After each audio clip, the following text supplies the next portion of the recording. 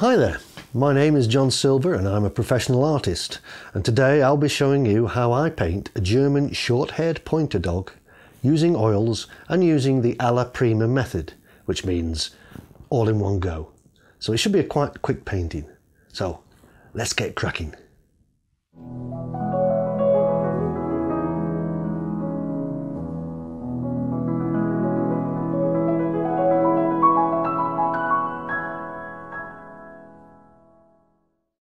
Right, these are the paints I'm going to be using today.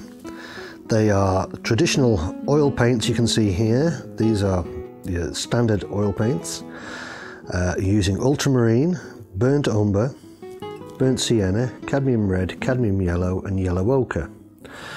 Now the whites I'm going to be using are titanium white alkyd, that's Winsor & Newton, and Michael Harding warm white lead white alternative. This is an excellent paint, but it does tend to dry a little slowly. So you'll find that by adding a bit of the alkyd white to the warm white, it will dry much quicker. I'm also using a little bit of Liquin and Liquin impasto. Now this is to retain the brush strokes within the paint, but I also add a little bit of gesso di Bologna, which is basically gesso powder, or a little bit of marble dust, white fine ground marble dust. Add these to the paints and it will give it a little bit more body. It's an old master's technique that they used to use many hundreds of years ago, and it does work. So those are the paints. Now the brushes we use are, I'm going to be using a mixture of bristle brushes, a blender, here's a blender, smaller brushes, worn out brushes, cheap children's brushes. Now these things are wonderful, I use these all the time. They're very cheap. If they make the correct mark on the paper, on the canvas, that's all that is required. It doesn't matter, you don't have to spend a fortune on brushes. So those are the brushes, let's get on with the painting. Okay, here we are with the canvas. I've drawn it out onto the board. It's just ready for painting. So we'll start by doing the background. Do the background first, then you can lay the painting over the top. It's quick and easy. So we're just going to get some burnt umber, Liquin. Now this is quite a dark dog, so what I'm going to do is put the background in a bit wishy-washy, a bit dark here, dark where we have lighter areas so that they show up. You see, the light area of the dog would show up more against a darker background. So where there's light showing on the dog, I tend to put a little bit of a darker background. Then by adding a little bit more Liquin impasto and Liquin fluid medium, you can just start to scrub this in. Because what we're going to do, we're going to blend this out in a minute, but just so as we get a roughly even tone throughout, like that. And then what I'm going to do is just use a little bit more of the burnt umber paint and darken it up a little bit towards the bottom, so we've got a gradation of the paint, so that it's not a flat tone, but it's going to be going from dark to light, if you see what I mean. Now what we'll do is we'll get the blender brush and we'll just slowly blend this out so it goes a little bit flatter. You don't see the brush strokes so much. Doesn't matter if the brush strokes do show, really. It just makes it look more like a painterly painting. But I like to get a little bit of a smooth gradation going, a smooth transition between the dark and the light. And I find the blender brush is great for doing this. So we've got something like that. There we go, blended.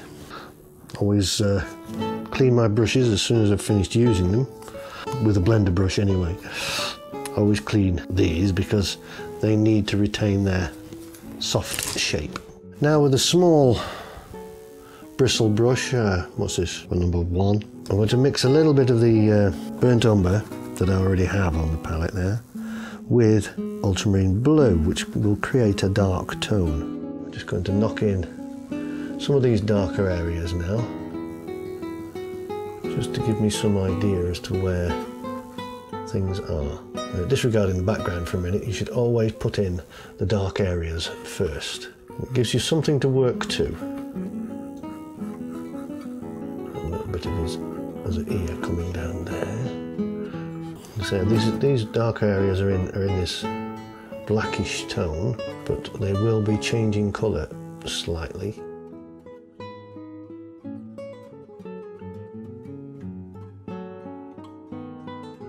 So what I'm going to do now is go back to that burnt umber brush, and with a little bit of the dark tone mixed in with the burnt umber, lay in some of these darker areas.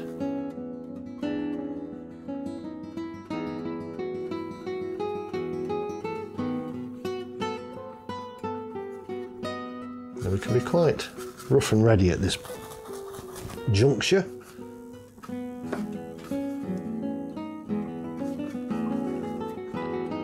Now I need to lay in a rough tone in a minute of the overall colour of the dog. So what I'm going to do is just clean that brush for a second. It doesn't have to be perfectly clean, so long as most of the colour is off it. And I'm going to mix some of that burnt umber with some burnt sienna. Now when I go over the lighter areas with this, you can see it's got a slightly different tone to it. So I'm just going to go over all this.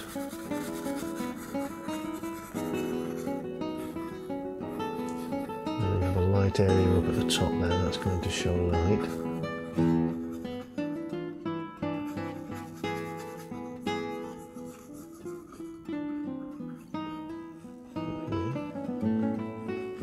Dark area there, a little shadow area there, on the side behind the eye. You can see it's slowly taking shape. We'll go back to a little bit more of the dark stuff here. Now we need some dark in here. It gets quite dark in there, so we'll get some more of that blacker paint in there.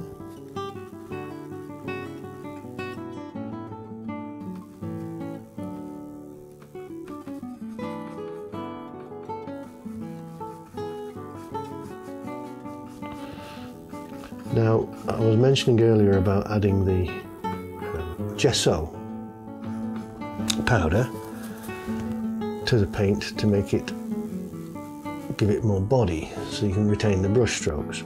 I wouldn't do that during the darker areas. As the old masters said, dark areas should be thin and the lighter areas should be thick. That's how they used to paint. Thick for light, thin for dark. So, what we next need to do is get some lighter areas now. So a little bit of the white mixed with some of that burnt sienna, and I'm going to add a little bit of orange to this as well, using the red, cadmium red and the cadmium yellow.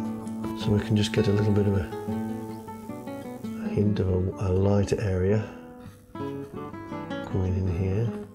It's just little bits, that's all you need. Now we need to get that a little bit lighter now.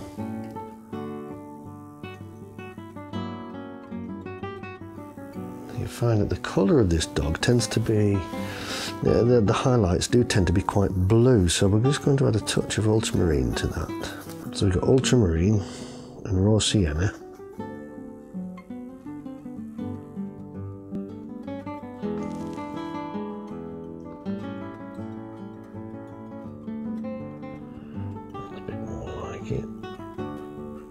Bit of highlight around the top of the ear.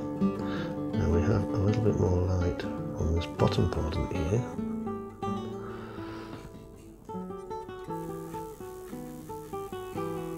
Just where the light's being picked out. It's quite a mottled coat on this, which are lots of little flecks of white.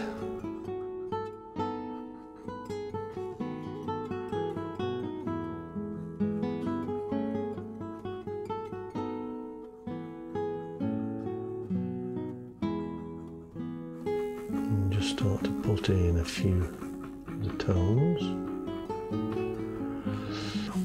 So when we have that colour, we'll just go and do a little more here, a bit brighter. And we'll add this area, which is a lighter tone around the muzzle.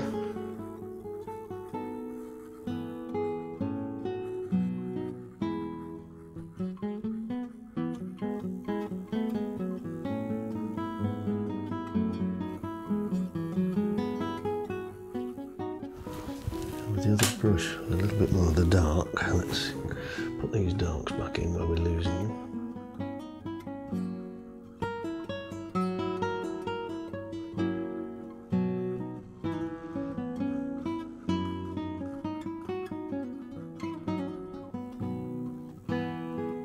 Just slowly now, beginning to define areas.